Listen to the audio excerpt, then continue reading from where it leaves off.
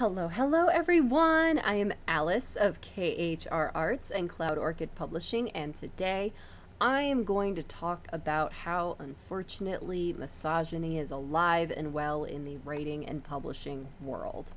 So, first things first, I want to address what exactly does that mean that misogyny is alive and well in the writing and publishing world. What that means is the age-old thing in that even though women are, one, allowed to write, and two, that publishers do publish books by women, we still face a lot more challenges and a lot more discrimination and honestly a lot more harassment than male authors. So let's break that down. And because this is such a broad topic, y'all, and honestly I could go on for hours about this because it's such a huge problem in not just the writing community, but honestly any community, period. But I'm going to talk about my personal experiences with this just to kind of narrow down the scope of this topic. So let's break this down. First things first, one of the troubling things that I experienced very on in my career as an author is when I was so excited and I had my first book contract in my hand with Love of the Sea being published by Inksmith Publishing, was I had a few people who suggested that I have my books published under a pseudonym. Specifically, they suggested that I either use initials for my first and possibly my middle name and only having my last name, or to create a gender-neutral or male-sounding pseudonym.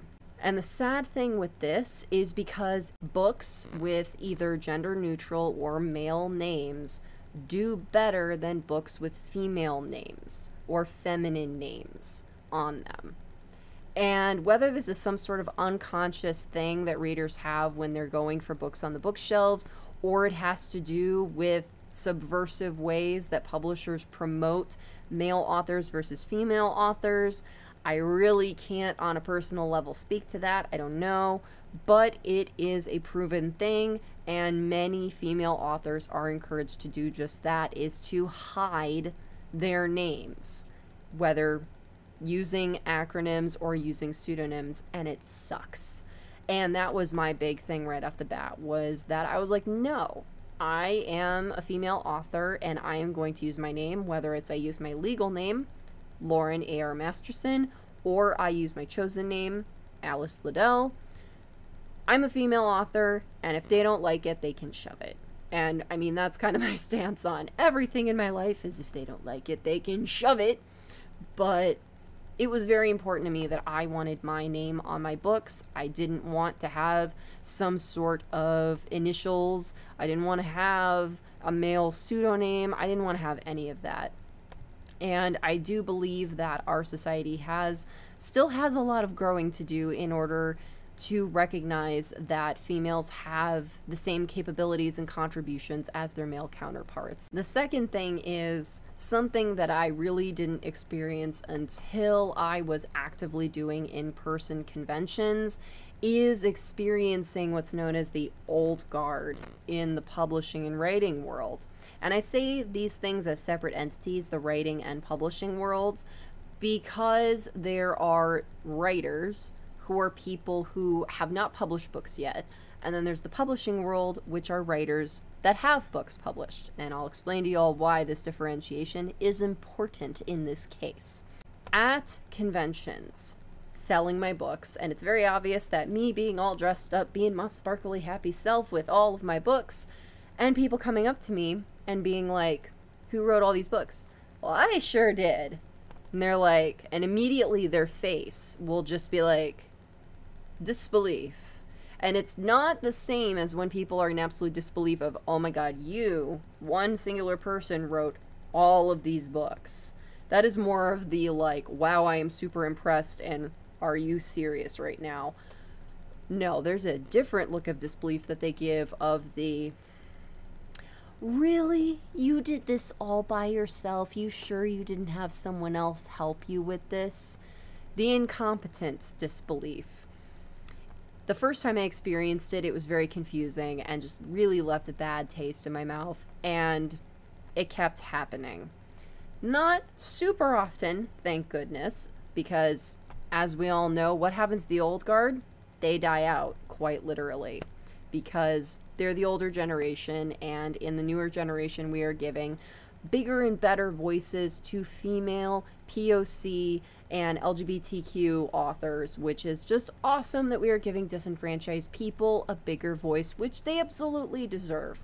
And remember, giving these disenfranchised voices a bigger voice does not mean that they are being given more or better treatment than male authors. It just means we're leveling the playing field, y'all. That's all we're doing here. Equality, not more or less. So, just a little disclaimer for y'all before y'all jump and flame me in the comments.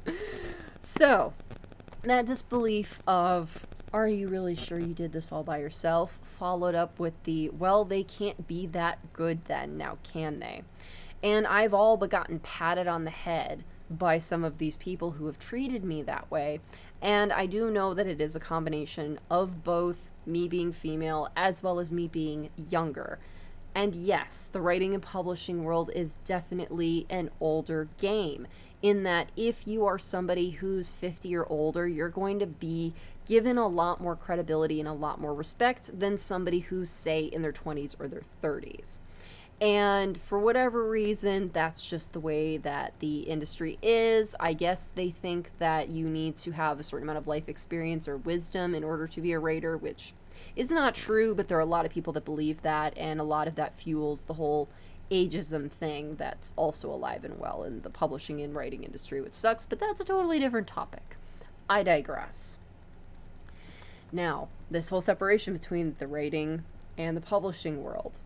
A lot of these people that all but patted me on the head and treated me like, oh, that's so cute that you think you can write books, were older, cis white males. Sorry, guys, but those were the men that treated me like that 90% of the time. There were a few women that did it to me too, but far more older men. And a lot of them were not published authors.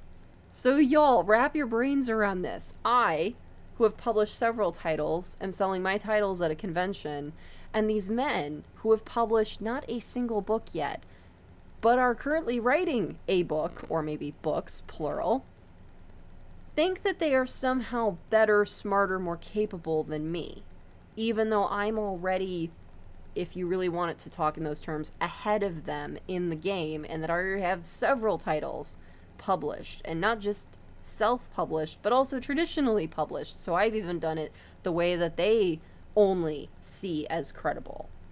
And somehow I still am lacking in credibility compared to them. And I'm not here to flame anybody. I'm not here to bash anybody. This is just to illustrate the struggle of being a female author in this world that is largely full of old stodgy men that just don't take us seriously. And if you're a younger person, you get that slammed on top of you as well. Another one of the big things is in promoting your book. And that means having to participate in the grand old land of the internet and social media, and that means that you come in contact with all sorts of people. And while I said that, yes, I have gotten that, like, pat on the head from even women who think, wow, you're an idiot, you totally have no credibility even though you wrote all these books, it happens a lot more online with women behaving that way than men, but men still make up the majority in that kind of behavior.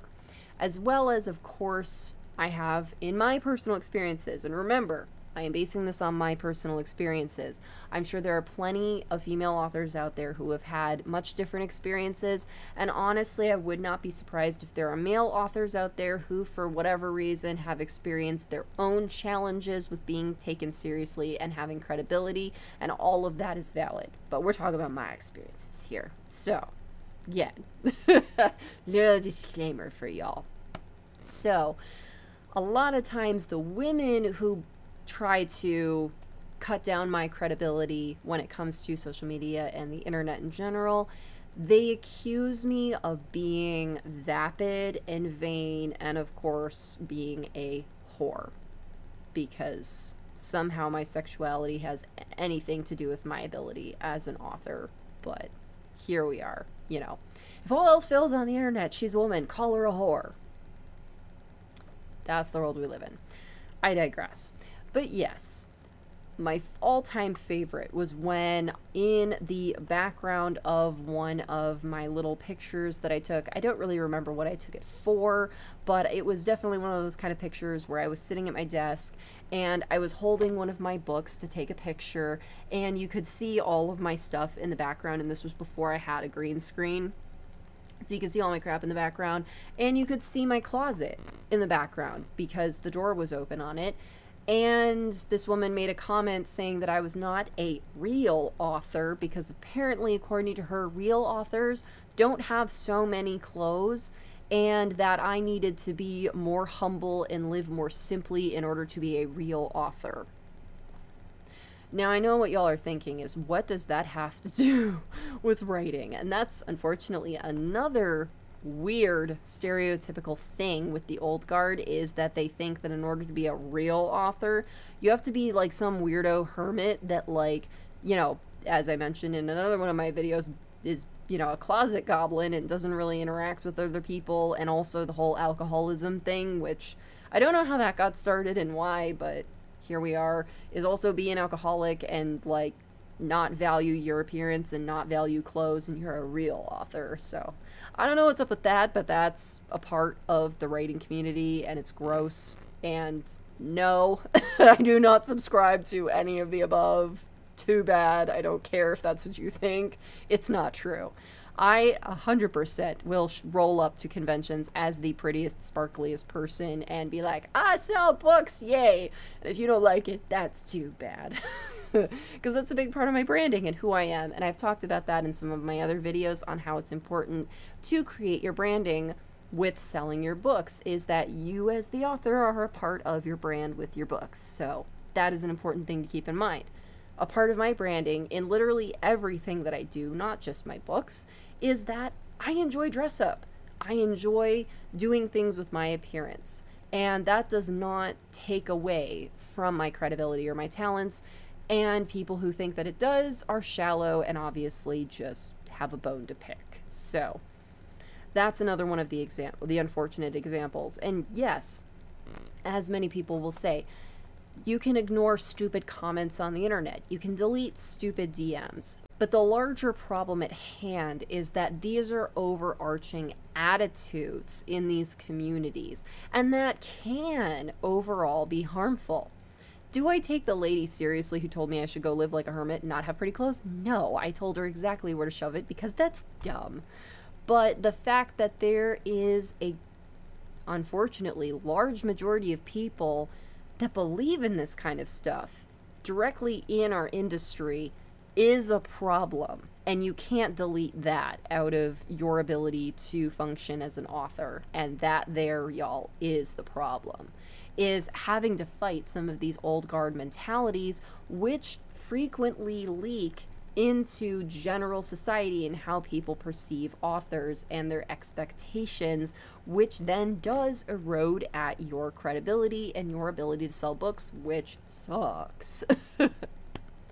The last one that I'll leave with y'all is that I have had older men in person to my face at conventions literally try to explain to me how, based on their completely incorrect, might I add, thoughts and their facts on how the female mind is inferior to the male mind, and that no matter how hard I try, that my books will never be as good as or as successful as a male author's books because I am just not capable of reaching that, which is utter nonsense, first of all. Second of all, the fact that these men have the audacity to say this to my face and to say it in a completely, as they feel, factual statement. Not even that they are trying to be mean or they're trying to insult me. Like, it's not like these men were angry at me and felt that they needed to react or lash out to me.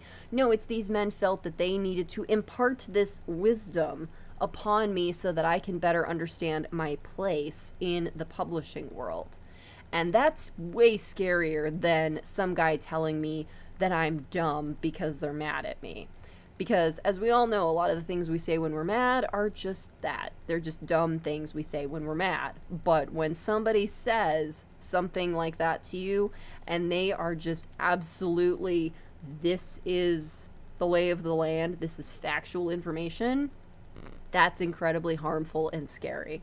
And so the fact that there are still people, not just out there as readers, but people actually actively in the industry that actually have control over our success. So professional book reviewers, professional people in the publishing industry, such as publishers and editors and agents, and just, you know, any part of that chain who think these things, is a big part of why there's such a big struggle for female authors, and how a lot of these harmful thoughts can really impact our ability to see success, which, y'all, it sucks. And I know I've said that a lot, but it's true. So that is a big thing that a lot of newer publishing companies are trying to fight against, and why a lot of authors are honestly turning to self-publishing is so that they can work around these misogynistic constraints that have been put on them for really no good reason. So this is a big hurdle in the publishing world, and as I said, this is based on my personal experience, so I can't speak to specifically being a person of color author or being a person who is an LGBTQ person writing about LGBTQ themes, which I'm sure is just whole other levels of challenges and difficulties in this same arena. I don't have personal experience with that, so I can't speak to it, but I imagine it's about the same, if not worse.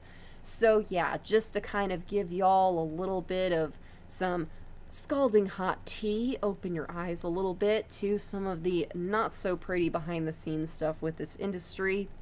Misogyny is still alive and well, but the old guard is shrinking, so that is the good news. And we are doing way more in the new guard to try and punch up those voices so that we can level the playing field, y'all. So I hope this video was helpful. I hope you enjoyed it. If you did, please leave a like, and if you're new, subscribe. All right, y'all, I will see you next time. Thank you so much for watching. Bye-bye.